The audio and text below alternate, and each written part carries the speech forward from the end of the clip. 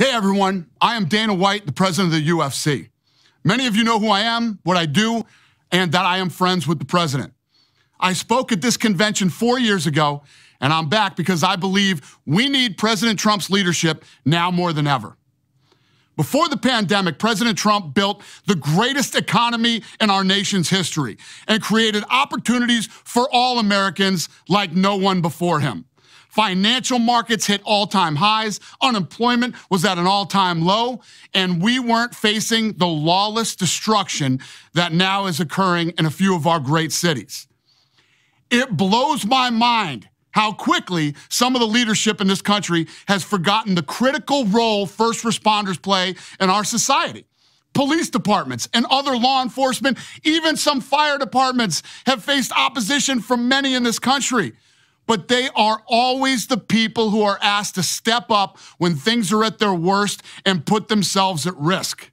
That has certainly been the case during this ongoing pandemic. Come on, America, defunding these vital positions is not the answer.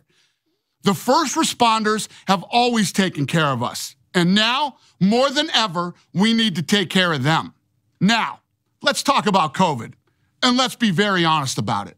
No one person and no one place could have anticipated the challenges that COVID would bring. But President Trump has faced all these obstacles head on. He immediately put protective measures in place, and he reached out to the best and the brightest leading American businesses across all industries to discuss what he and his administration could do to get the economy back up and running safely. Let me give you more detail. In early April, President Trump organized a task force of business leaders across the country, and I was fortunate enough to serve on that task force. Firsthand, I had the opportunity to witness how hardworking and determined President Trump was to solve unprecedented problems our country was facing. I personally observed his ability to listen and understand the issues impacting Americans of all backgrounds. It was clear his highest priority was always the health and safety of everyone in our country. Not just Republicans, not just supporters, but every single American. President Trump recognized that one of the small ways to instill a sense of normalcy in people's lives was to bring back entertainment options.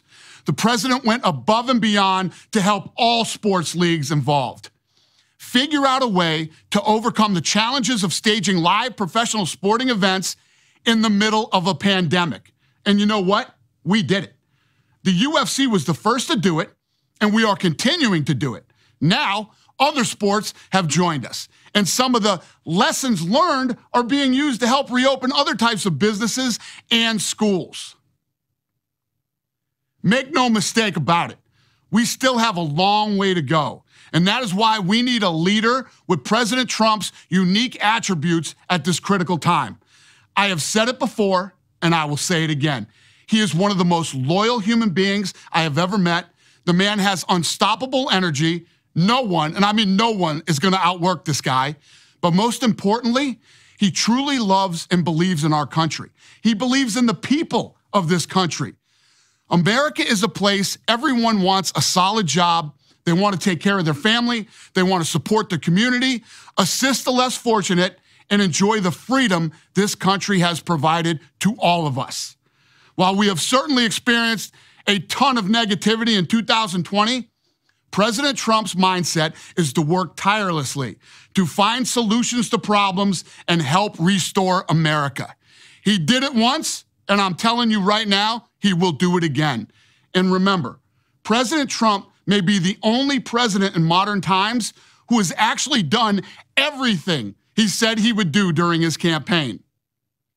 There's this quote that I love from Ronald Reagan, where he said, "There isn't any problem we can't solve if government will give us the facts, tell us what needs to be done, then get out of the way and let us have at it."